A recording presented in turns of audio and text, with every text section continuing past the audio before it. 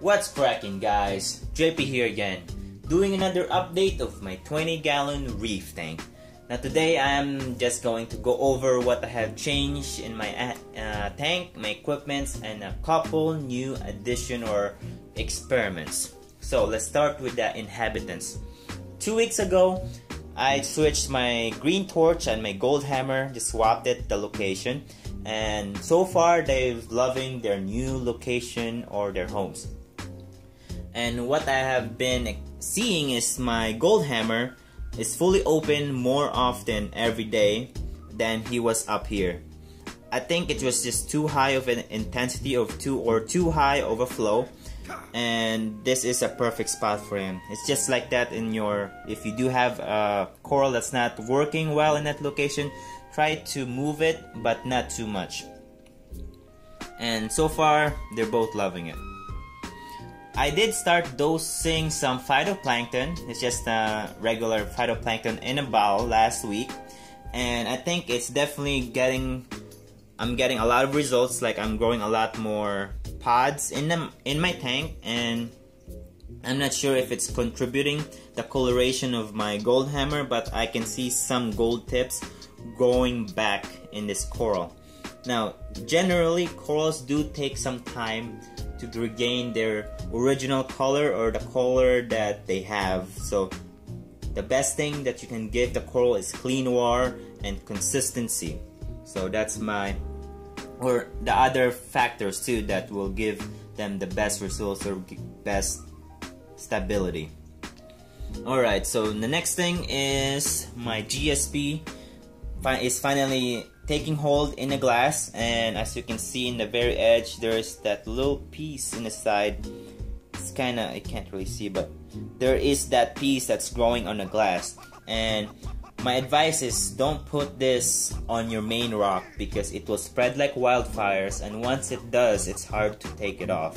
So that's my advice. One thing is also that if you like your GSP straight, the polyps, don't put it in high lights, because what tends to be is if they are in high lights, their polyps tend to curve. And I have it in the very edge right in my tank, and look, it's straight. And I had this guy before in the middle of the tank and super high lights, and it was curved. So that's my assumption. That's just my opinion.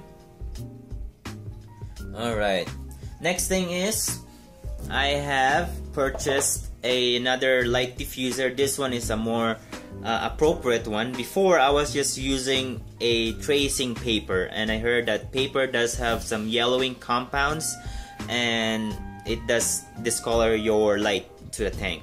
So what I have done is I went to Amazon, I bought a Rosco light diffuser or a film diffuser. I'll link this in the description, and it's basically like a tracing paper but without the yellowing stuff.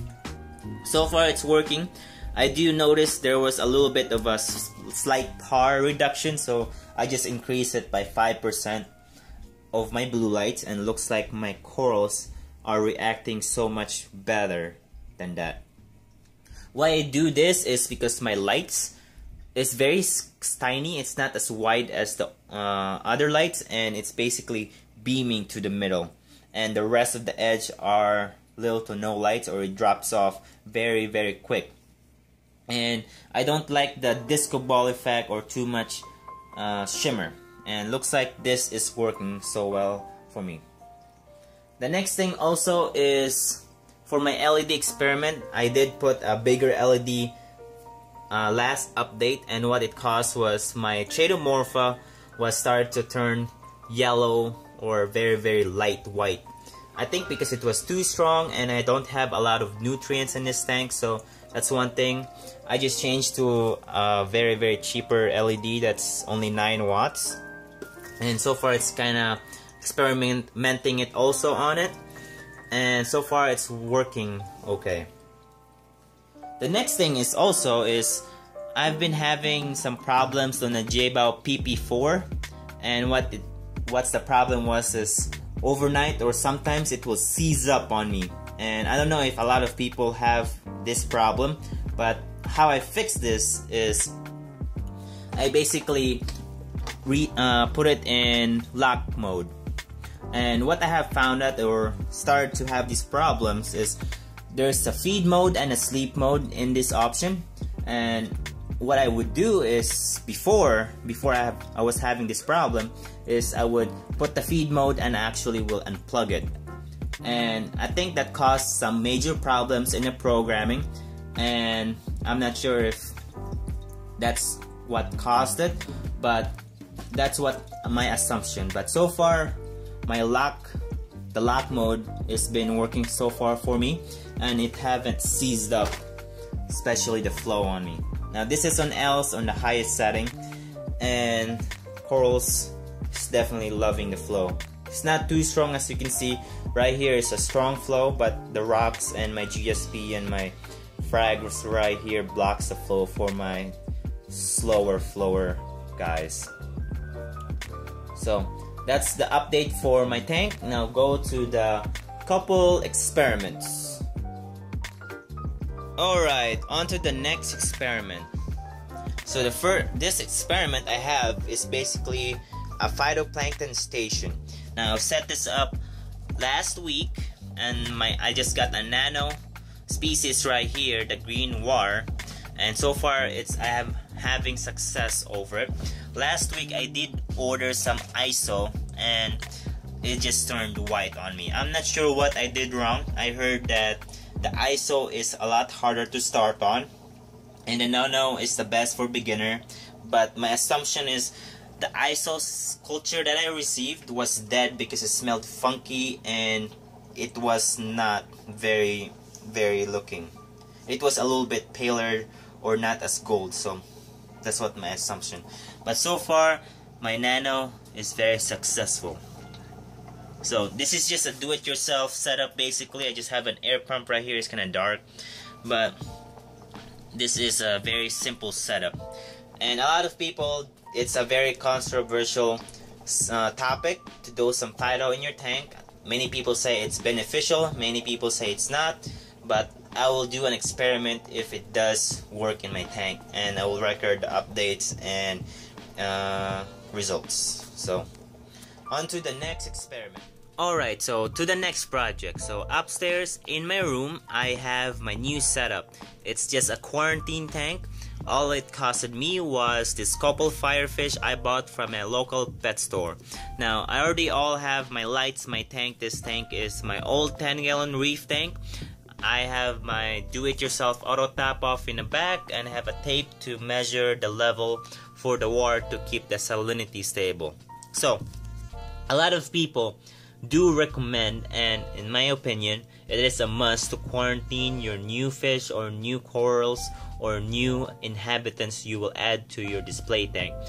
It will basically save you a lot of headache, a lot of wasted money, and a lot of effort, because in case if you do just add your fish, plop it in a display tank and have ick, then you have a problem, because you have to take all your fish out, treat it in a separate tank, and basically leave the tank fishless for 8 weeks or more.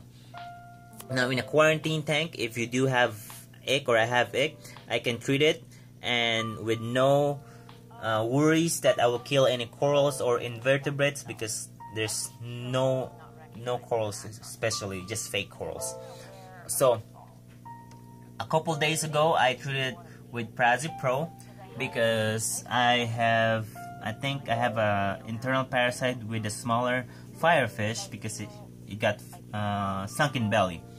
I have a lot of experience with sunken belly because I keep with African cichlid, and I hope it will work, and if it doesn't, then I'll do a Prazi Pro with food. So I do hear that the recommendation to quarantine your new fish is at least 2 to 3 weeks. So that's my goal. My goal is to keep the fish as disease-free as possible and treat if there's any signs or symptoms that will show up. And yeah, it's pretty simple setup. I just have air pump that's pumping the air right there for my sponge filter. I got my smaller pump, the heater, and a couple Firefish. Now I've heard that the Firefish, it is good to keep just only one in your main tank, unless you have a bonded pair or a group. So that's just I've heard, and I've asked my local pet store that they've been together for over a month in just one tank, and there was 4 of them, and they were together most of the time. So hopefully they will be a bonded pair. If it's not, then I can just take it back for free or get a refund. So thanks for watching, guys. I hope you like my update, and thanks for the comments and likes from the subscribers, and see you next time. Adios.